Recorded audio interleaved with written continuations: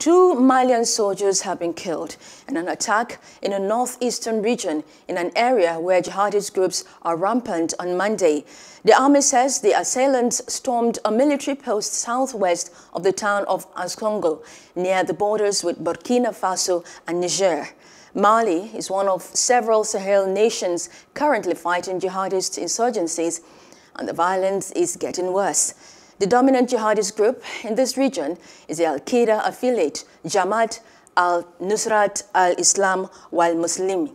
Hello, hope you enjoyed the news. Please do subscribe to our YouTube channel and don't forget to hit the notification button so you get notified about fresh news updates.